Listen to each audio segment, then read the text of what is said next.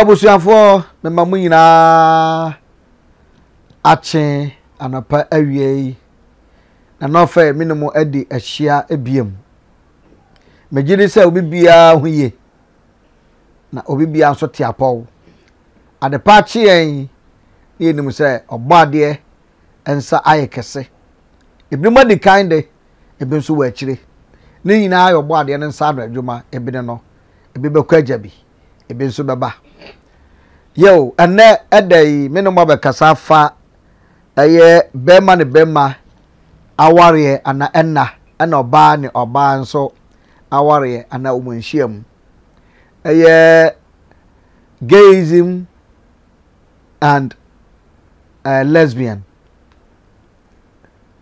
ana lesbian eye homosexual asam na number bekan afse yina yate ne ekoso ewo ewiase fe na yina yehwe part of America state ni bi agiatum ebe nso enye ntom ye na yehwe niema bi a ekoso ebobbo fi abrofo no ho ba wo be say implementation bi ebebe wiase bia no enfi Africa ana de sa ideas na eden eba for implementing if abrofo no ho ana eden na eba na no fa mo ba kaya maka say da obroni ana obibini ebe ya de bi ama obroni agiatum say ade obibini akan etesa no sada no ene mehu say yes ewiase eden asesa ewiase asesa na menye ni say beba say ebia the next generation or next century ana bia ebesesa de a ebi say ye woni me bebre ana wo Africa ha ye woni ye bebre suni ban bebre ye wo culture ye de ye niema ye wo yamane ye de ye niema na ye wo yamamre ye de ye den govern ye bibia but in pempi no esan say religion ti na ya to yamane no ene yamamre na den ato atwere sameka amane ni oman no ne ye yesu ne ebobia ya setremu se ne yete se ne ye niema eden efa ana amamre no enso ye eho emra enhyehyei ene niema ye de atoto ho ye wei enye wei mfansi afasia eno ne amamre no now so ene ede ne yehu ene Christopher sorry kasa about homosexual ene lesbian ana afenu mahu se eya abrofo no adwene ene omunsusuye etu o monfo made na religion no wo na ote so ase ye kase bibi oboni ne be ma obia no years after the next implementation of the baba no wo se be fem aya ne kana mfo so asore de wo ma eno ano no so ase wo mo bible na da ho no wo ma code no ana wo nim when and time wo mo be implement mu niema beginning no wo mo de be dada waje wadwene ache wadwene wie etini bibi o mo de bebi o baka say ye end time yesu no oba yesu bie no oba ana ye end time any lesbian and gayism we so ase eye no eye end time ni da me no baka end time no asem no wo ba wo say eye nipa bi ahini a ene eba abebe govern the whole world tie na me no kan ye pa but ene me no wa ma sa area mu ho etini yade no beto na ya konsam we so cause me nkasa nche na me pese mo tem ho ase ne say religion aye Christianity ya na anwene ankwachiri aye ye nenanom efom so mo ye no ebino no so what you say aye broni asom ano de abraye ano ye so de adwena kofa ne agya ye nenanom agapade a wo mo de ba ye aye osoma ebe boa ye no eno so agya ato ana aye den yakofa wei e de abehye ye kon etienne afa na asofo beka say ye de Christopher na bible kire yen say bible sisi a samene ukom ni ekom a metima kire bible bi a sa lesbian ene homosexual ye tum wa sa Bible no mu na obebe bi sam say dem Bible na da masia ye part 2 or part 3 no me de sa mebodi na chiro no kokohwehwe ubo say wom sa lesbian ane homosexual no ubo say wa sa Bible no mu ma ka ho sempai but unyante ye maka cho say me wo sister no mu dada but men pientem ma chere ne bebre a am social media anuntina make nsem ya na efoforo wa adwene kakra so what you say now yen kwasem na nkasa so broni say yenye bema ne bema ware yentum ana yensanyi oba ne oba aware yen den entum mesi na no fa me so jase say yen so no so one person ye preso dia yes ya boso nsam no won so mo nyintum na ye implementing ho no mo so mo sha se o mo de obori nidie ebe ma ya boso nsam no o ndo obuni nidie ebe ma ye culture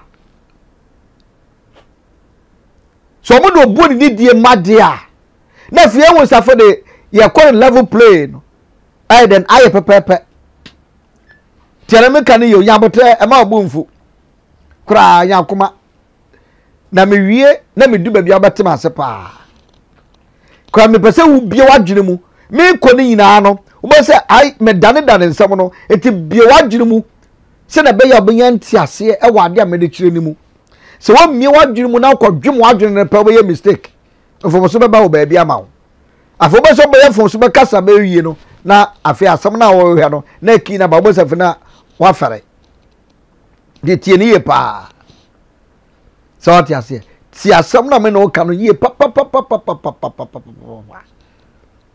se si ano aye on my na kasa won constitution aye the govern Ghana mai ya wo traditions ye de etutu aye ye niema nyina on man bia constitution why use Bible and now Quran and any other book and the editorial constitution no omu yusu on mine no culture so what you say I don't know then edit draft constitutions I will you say near the rich culture in the world body nibi the rich culture in the world ekita Africa and before womu nibi and the time bia mu no I was say mutimi try say wo fokwa bia wo make wo punch holes ama tokradi dem no nga penetrate no mo de yankase cheko wuram akowwe akonfo na se no ano no ne aloko ho njafe utiri hiem wo danda no ho but wontime twi uti yedan emfimu ebi ne religion ene abaka ekom no wo style o maye no wo punch holes no di wura ha ndi etini ya kwan wuram no e wo ne yakoba yem ni ba ye ho so no ma grepo ye wo ho but there's a gaba obetima a rotate wo afa sa ho no mu but wo ye dan wontimi ti ye dan enfiase ene religion afa wotima se papa ene religion enfianse ne adwena ba ye ho so se afa di buoni epeso dane human into different form tieni yo into different form tese bema ni bema koda ye be say ye ho say so ye won sha sase ne so mana mo ka Bible no mo no e won kasa tro de ba ye no so ebe ye djuma na so what you say ebe ye djuma na enya djuma bi o e so ba bete oba ni oba kokohia adjuma bi e no ba be ye o onyin nsem bi e no beba akwala bi ampiem ene so ebino no that is their code and so one can say me chira wa ayenya botre wo mu de Bible no wo mbese nyime bibiri ko tetemre mu opa in the ancient days of time no na akom universal religion wo ho no na akomfo ma ye moduku enkom ti oboduku no nam na tumni ba otuduku no efiniti on share bracelet and now ring bi e won nsa obo watch e betiti agu agitiam mo bi be tumrika koso ne nsa eyi afi ne nsa ase se na be ya enka me ko tumi ne be fa body ne pe tumi no asesa ne padua no ana tumi bia no artificial ten in terms of say regardless e de ye ho ne ade obu akra o mpe titiemi ye pa eti bible ne ba no na e ba no de no be ye mo ka kire so ba bia ne triwi da ho no o mo so duku no owu aso dem a watomra efi say obofo ba no bo ho ba triwi pe obase yakọ ofa nhira ma yete statistics yina wo Ghana ha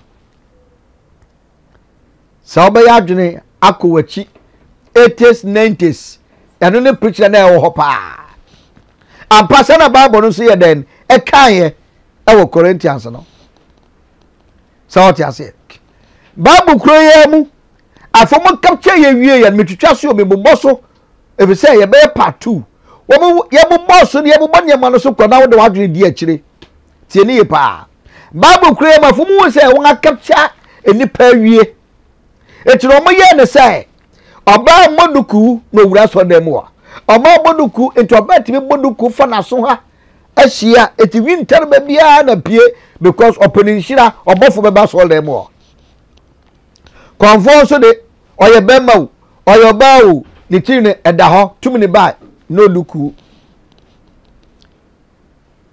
eti no omma ye samples bi ana ye mfresaman ana ye chiwade eye wei ni ye ni nanom asom kase adom ni hu agro consultation of the deads ene na broni enso abomode apolish no so ti ase apolish no say ono no wo mode ne de o mo timi fresh saint na ye de oyo saman so ti ase eye kasa language differentiations no eno ene se wunya nti ase ewo mu ano na medare so no wate ase ye ne sansem we nyina eba no na ye wie afi ye hu ne bochire ne edi akire ne edi akire ne edi ye enne bi bisa wo se oba moduku enfamra asore no obofu hu ne triwi a wanyane akono de nhira ba no enne e waso dem ho bie wana ayira enne oba younger bie niwa oye under 50 years oboko so dem oboduku debi and I say make catch and say e Bible na mo say oba triwi na hye na nunyam na ye ne ye tin kata so etimi bisa question wa ha say saamre no na ma no mo ye sakora ndia fe ne ye momunwi a ye kata so no mu kine ate say toa e ho ye tontom say toa ana say ye bottle be kabodamo say na mu kine te na wi no ho dada but ye wie wadwene no wan ti ase won so na wie ye na de bebedu point safedi abaye tentag war yanyintum aye lesbian and aye homosexual wo na fia bebesi tieniye according to the land of Ghana constitution ema ye ti ase se bema ene oba aware ene agitum eno nso no eye constitution na aka ne saa o eye efri ademo suase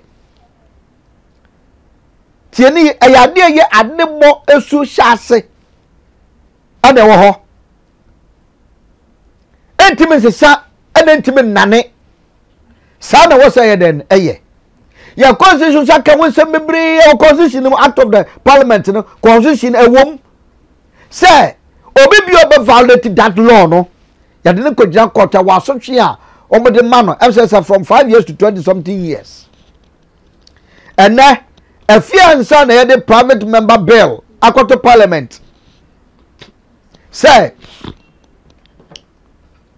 abayan shemra 3-5 years or so say na baya sa lesbian and homosexual no e din si ye mamu ha me be sama de ba ko one say wotie radio so a Ghana ye Christomai Ghana ye Christomai Ghana ye Christomai enne me point blank say Sabil we no wo hwe constitution no na wotie lawyers both left right center na wotie omu ye pa ye dia bokiti obi a enya dia bell we ebetima pass through adete no for me kan sa muntie lawyers ni ye pa ensam na omokeka no wonga file against the motion of the private member bill on the koto parliament no won me 18 other lawyers were home so na machira home so they were doing things against that say and the muscle. But according to the lawyers, both sides in an trying say one the way met true. You hear say a copy of that member bill no I was say cabinet and saka. So yeah the copy a petition the presidency I'm a cabinet and saka biana.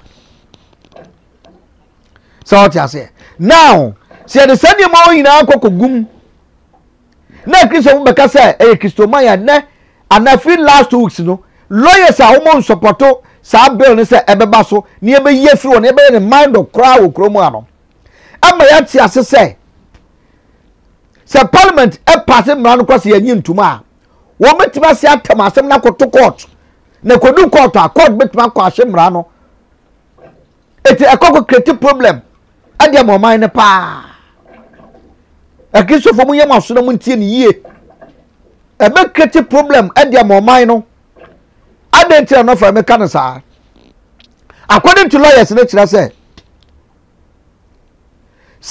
wo mo pass ade no anaso mo hwe ne say ekoso no mo maso the court supreme court e ho ne kokodi interpretations no e high court cause e higher court of the land e supreme. Now, omokoye pese mi no mo de omadwen ye den eba. Now, se kodu Supreme Court a eho ani ebe won se ye biatum anase ye nyintum. Ye ba hang no anaye hang no. Eho na asem no nyina be den ebe gina. Eti mu amomo ye na ye Christomai Ghana ye Christomai. Tie ne ye Ghana enye Christomai bisa lawyer bia wo Ghana ha Christo na momo kanom you are majority but we are minority in terms of constitution and the laws of this land you know Christianity munye majority and the majority na govern o man no and the Bible no near the govern o man no and it's on court now you more charges be na kokotu Bible kukuro me na me come chiro you beto wasam naturally. I'm telling you, because the common law in the constitution, you know, common law in the home tradition.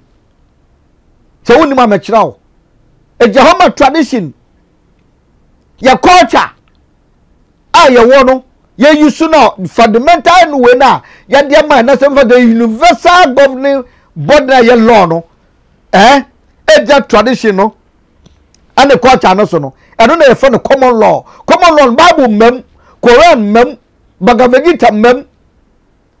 So what I say, other religious bodies, you know, books, you know, being with them. But when you go to tradition, and the common law near you more, so in my material. And it's almost someone passing on it there. Woman ye Christian summoning free, woman ye Islamic summoning free. No more use the natural law, no. A common law and as a tradition. A man ya member no and passes our law no. But according to some lawyers I met here no, both sides in no. What you want to near say? Emrano parliament and block na. Wanga jo mo kan ina kire say. Say ko you su Bible and the choir say no go say majority is Christianity. Et wo mo ne be use from da emran ba pem entimi nya dwuma da. Ebe hange ye. Etima mo ye bebrebe ni nyina no mo so nko fom enye dede no na hia na mo se ba tinsem biase no ene na hia pa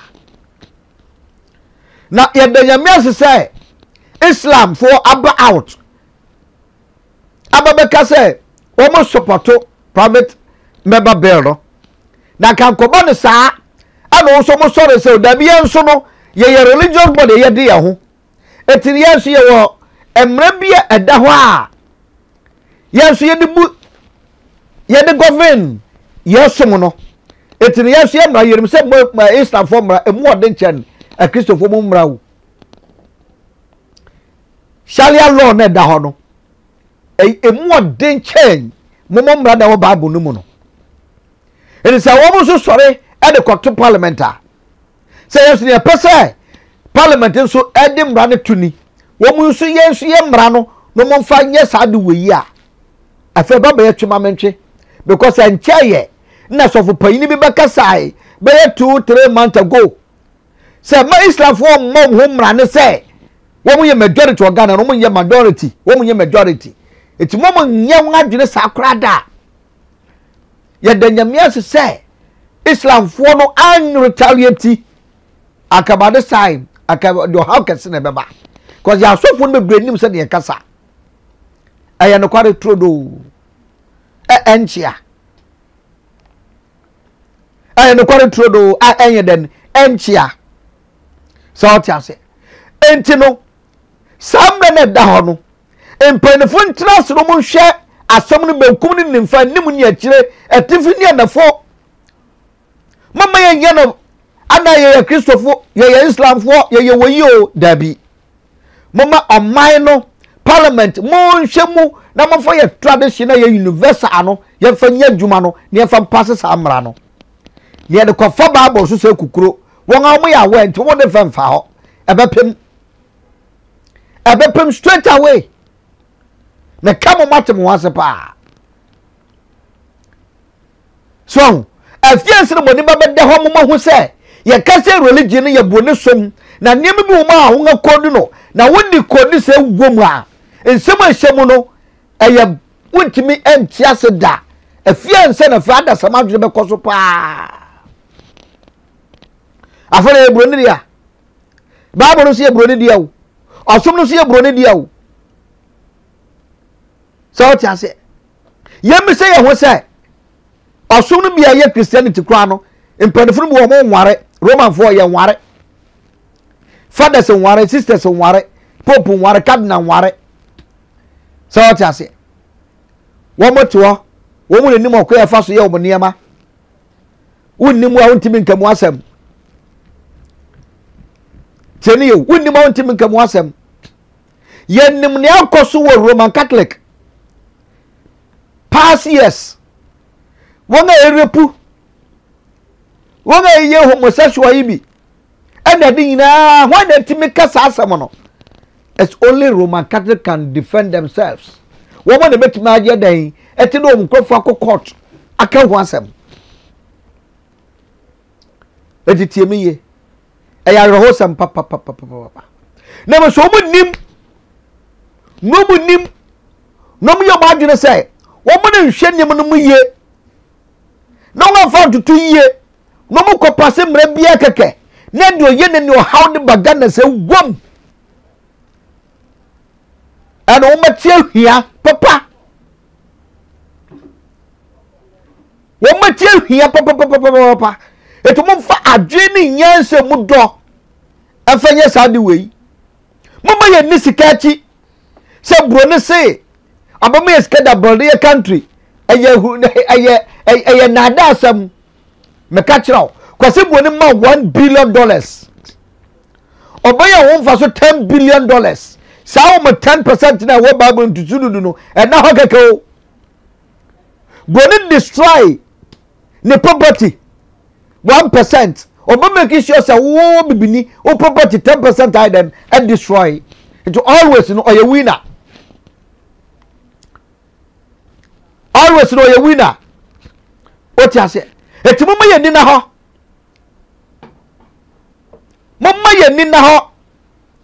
mo bi nkasantia lawyer bi mo bi nkasantia obi wo baabi na mo yam nyina yam fa adwene mo momu sanye sempanfu we na sore ye ana mukas ye ntiase o na ye wo human right awo ye constitution ni mu aye fa hodie wom eti aban ne hwe no mo fa samra ne toto ho ne ade nyina akamenu mienu anka ye hu sansem ye ne so tieni ye erintire so obi kodi awukura na aban ma ne lawyer we twa ni pati ato atwene no ya kwachi se ni pene tikita ne nsem no still okodu court aban ma ne lawyer ade ne ma no nko straight because I see ewurawura mu ni ehu na adwene dem protest do gina so what you say it lawyers na won form wo 18 no me kasenti o mengensi wo mo won be so wo bi adwene mu ni tini me biase ye hu ye constitution no ni hu se ye wa man ne mra wo krom ha wo se ye gira so ye yin sa religious moral dogma no tonchan so what you say sa religious dogma no I was here be tonchan ni according to tradition ni fanyi ye bibia ni ekwadra say na Bible say anya dwuma da. I'm telling you. And the Bible tia no. Bible no anya na govern Ghana. That's number 1. Bible to govern Ghana. No. Tieni ye, hwe say tieni ye. First we must start also every 10 meters be an apoteshiba blue kiosk. And every 2 meter bianum, there's a church building. And I'm a boy. Almost every 10 meters, 15 meters bianum, over blue kiosk. And then I just 2 meters, over here, sort of dying. Over here, sort of dying. As well, baby, your man and I'm. One baby, Yasiko. One baby, Yasinefa. And you got the Bible be ya no one see how say you lesbian and gayism yana. No the Bible no buy no printed Bible no or the brown no or no one see how sorry you. It in your member no more than the church Bible and the brow. Tell you, Yamembe no more than the church Bible and the brow. Say you no okita Bible no more the brow no. We Old Testament no tunchain. Number 1 New Testament now. Or your God of fornication. Wouldn't my name catch now? Hey, so Christmas in the Easter in Adam. Are your God of fornication? Or no other government religion of Christianity? So wouldn't my catch now? I don't know what you penetrated through say. Yenny kito somono, yenny crab Bible, but who can do anything. Teniye na mama kan we bi da kire LGBTQ plus no se woko plus no ma ebi ni mebebre mu teniye plus na wo ho no emu nsem doso ade be ye plus bia no is uncountable eni me se plus ni mu no wuye huye we ye nenketwa we eye nenketwa. So what you say? Week yeah no last week or yeah last week. Ama ya jelly obi awa brochire. Papa no Africa di. Adanya ne bana yoba. Ana oboso okwa chisa no ho no use bema organs. Ana ne papa say no ompre. Abaro no mame. I report my police. I'm about to papa na jail no for 20 years imprisonment. Tienio, 20 years imprisonment. And then on the Kwaranako hospital, I'm a yin ban everywhere and money bema organs. Plus in the moon some nebini. Sideways started by Riasanum.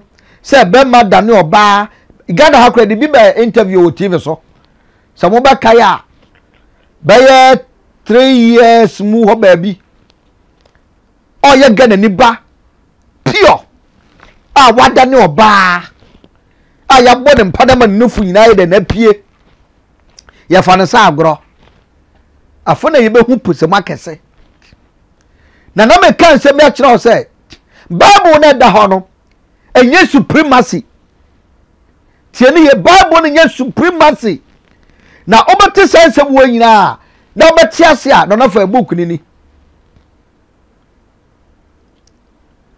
book no enu ni na be kan se me wo ma kira wo na ba tinsem bi ase pa aha na ba wo se wo ye kristoni o wo ye muslimi o wo ye hwan o wo ba hwe ho yie e wo niam bi ho na ne ba no mo bi pense maka mo dada se mo bi nka se Yesu bi na oba na ne oba no mom ne ye nipa na sa nipa no so no Bob Marley the boy nyum said the God that we serve is a human being sa nyum no mo wire mfi mo go he chi kwan na mo the God that we serve is a human being yanti ase so ti ase yanti ase wow another person but born you say mama Africa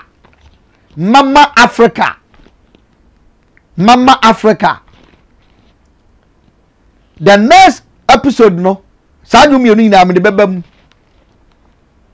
na ya boni etie ene for educational purpose yen claim copyright on the music because enya media ayo bi dia but say na be betinsem bi ase so ye mama Africa no ma metuntum no aba tuntum no akosia tuntum akua tuntum adwo tuntum no so na se dani ana monim the authors of the Bible are very dangerous. It in can't say Bible ay supreme da me ka book yi ma wo ye pe oba wo say Bible na da ho no broni mu ne kete enu tentimi govern ba bia only religion na mo se wo da mo na betima govern mo asa entimi control ba bia wu entini tie me na nsem o Bible no mo a me ba be ka kire wo say Hebrew 13 verse 8 no so ti ase akase mo ho say Yesu Kristo no ho no oye ne ochira da pemu ne hwan no enyira ho ma a name called Jesus o ejira ho mo na sani o ye supreme but who suffer na interpreting in that way to you say eye Jesus enye Jesus da na obetima se yanko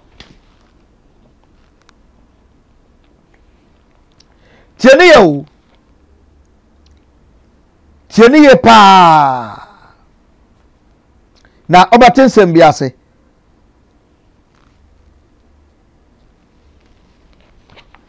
etini yakom tie me ma asemi say Hebrew chapter 13 the verse 8 no say Jesus Christ the same yesterday and today and forever. Aye Jesus asem aye pope asem aye pope ho asem aye Yesu ho asem aye pope aye nipa ne ye de sadi na ba hyem ntino e ma wo ho se aye nipa semasi wei asem ne de ka we bless you, adore you, we honor you no aye pope ho asem your verse be on New Testament ni mo a wo be ka say Jesus but aye nipa and yet now placing that level no nipa oh govern we ase and the Yesu di na be hyem it ebe dada wo saa na de wakwa ba na de waba titie me tio okay the creator the translate episcop cap tieniye say the Pope has power to change times, to abrogate laws, and to dispense with all things, even the precept of Christ. Pope will to me. So, on Samra, and also, you mrefu oni bi ka ho obezi semu even yes won sem na kasa kodo otumi so ye den otesa won sem wo magasa wo mansa na adwumani ma me fa nkira wo eni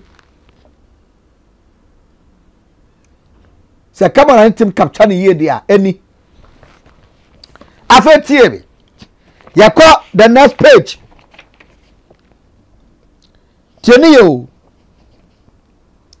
aye ne can say the mark of the beast na 666 no ejamrane mienu I say all sin I and that's a Freemasonry and the home a tutu your African Freemasonry and your white Freemasonry wo na da mekọ mu no so obaten se miase and all sin I no e mienu you want to for the pyramid of Africa Egypt no and you all sin I want to from the pyramid of Africa I dey go to American dollar so you all sin I and the government be world order no ni tie ni na da me best ansem no mienu no wo ba wo say abrofo na for kwan bi so apeki niema bi akodade no U10 na say U10 mo che no mo de ba no speed no mo de ba no dia gro na mebu na I was say stop warm through our colors of God culture na the break system no ni akofa the colors of the Bible the colors of any religious book dia ye be pem anya djuma da court no be chefa ye so I'm telling you the gospel facts titieni ye mekwa sa plus na ewo LGBTQ plus no ehon na sanse mu nyina wei ejihyem wo ho na da maye eho calculation LGBTQ 1 plus 1 drama A titieni plus Q1 plus so you find the alphabetical orders now nearby into numbers are make a creative ye pen enough for what you about so sharp what you be see from tem I'm always say ye Jimmy a Christopher yansa padi yansa no ya hwe ni ya Bible kure na be yes from say wom na ya Jimmy for me nka ho be me ye Christo ni me free mu dada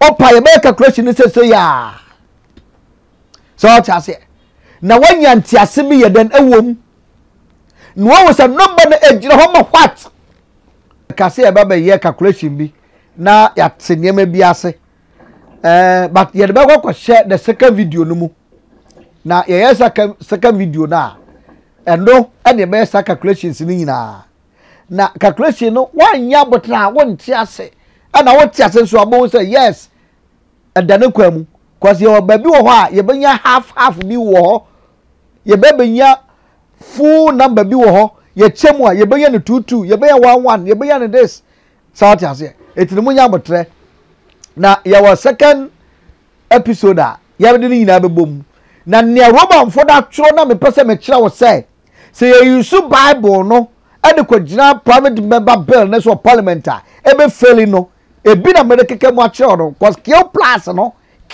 kill plus in seven no ya dem pa enye bete kill Mr. Kill kill ni subanyo so what you say me ma what you say Pope has power to change times, to abrogate laws, and to dispense with the all things, even the precept of Christ.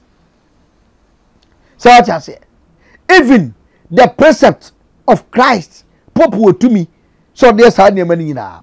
And the Mao Santi also said, Jesus Christ is the same yesterday and today and forever. No, and also ever Pope and yet Jesus be.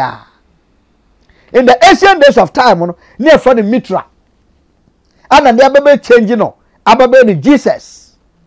It you mitraism ho, you will ho, and you be brave. 7 years now, banning in us, sa Mitra worship, way, and at the last point, and you have no mercy, ababe Jesus. It a yin dia at your being quite just a name. It is near econom. You call the next page. Now make us about the mark of the beast. It will be question was what specifically is the mark of the beast. The mark of the beast must be the sign of the Roman Church authority. The mark of the beast must be sign of the Roman Church authority. Now, sign of authority no meka actually na obatense biase.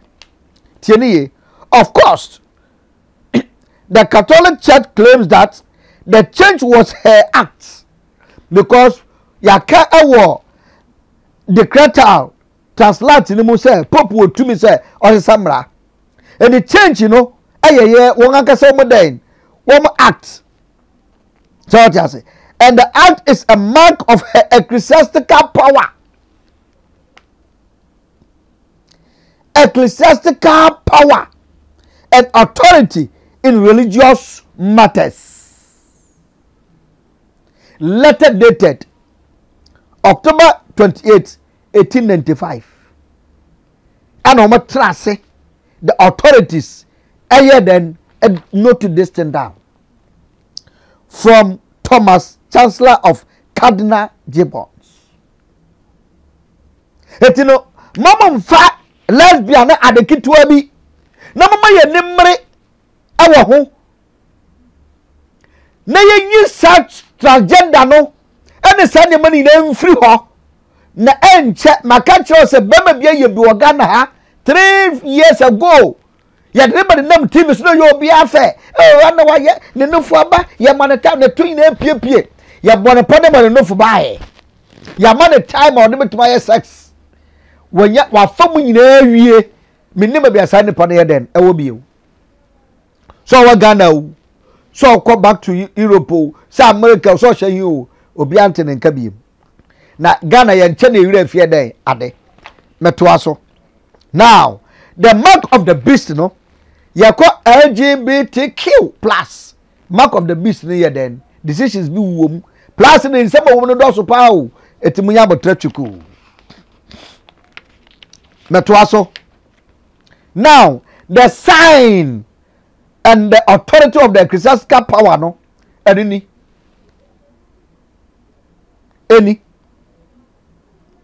Sunday is the sun. It's our mark of authority. The church is above the Bible. It's say asoro no wotumi e wo so che Bible na. Then the church Bible no betuma kokko supersede parliament and the justices anya juma. Abewa. What you say? The church is above the Bible. It's the Bible na mo kase and the Bible say yempe lesbian, yempe we wo mo ka den. What say ruruda wada o se da me huni ka ye.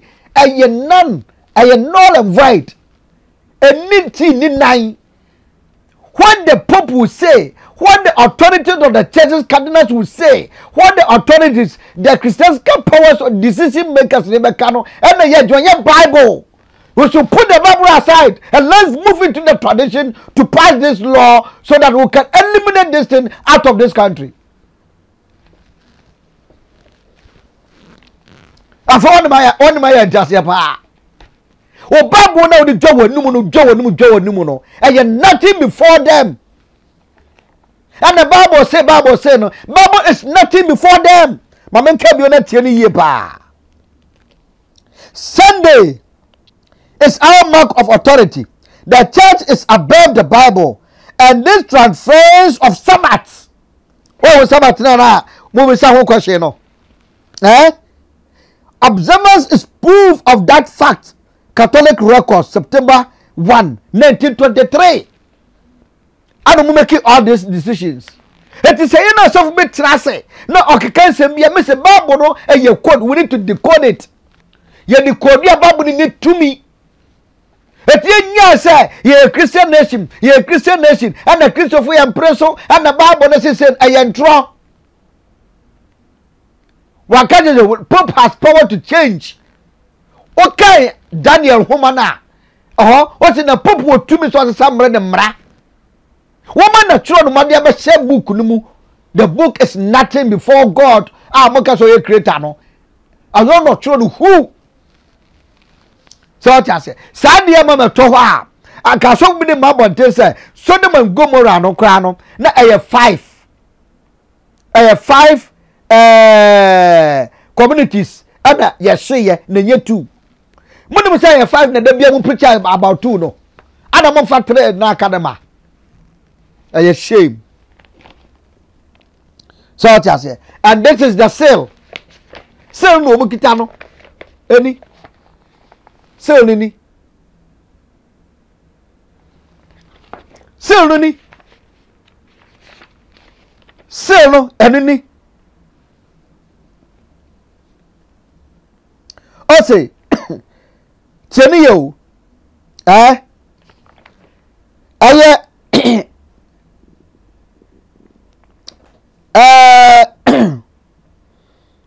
1. We observe Sunday instead of Saturday because the Catholic Church transferred the solemnity from Saturday to Sunday. The covert catechism of the Catholic doctrines. 1957, page 50.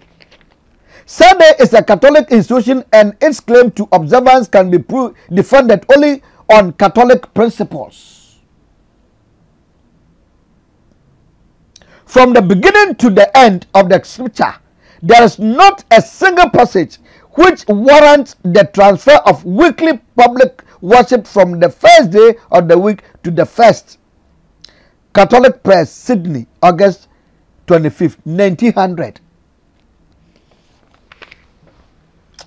Oniaba ma. Ya wansam ka o. Etino mama yenya babu na chiri di. Niema bofuru wo se osono mo ne be dada ye no enu na LGBTQ+ no. Wo mo se dada be wo so nyame duam pe lesbian, nyame dia no no bona e oso ba ne be ni na ye tradition. Once someone na se twa wo asia ba back. Sa for the yanyintum. Obi o de ba sa de anya no. Afono da bro sa gitum sa e ya de papa. Na sa book na value. Meaningless. Anything in you. Oniaba ma. Kwana koye research and found out of this. Na Offei. Ana masia kam hu biem no. Yabasi aba the next episode. Ana ebe calculations no. Na ye bia ni pa dwene mu. No mo hu say Christianity is nothing before the Creator. Islamic is nothing before the Creator. The Sabbath is nothing before the Creator. But the tradition is what? It's what? Wangase fasa ne shaho. Bedamase. Bye bye.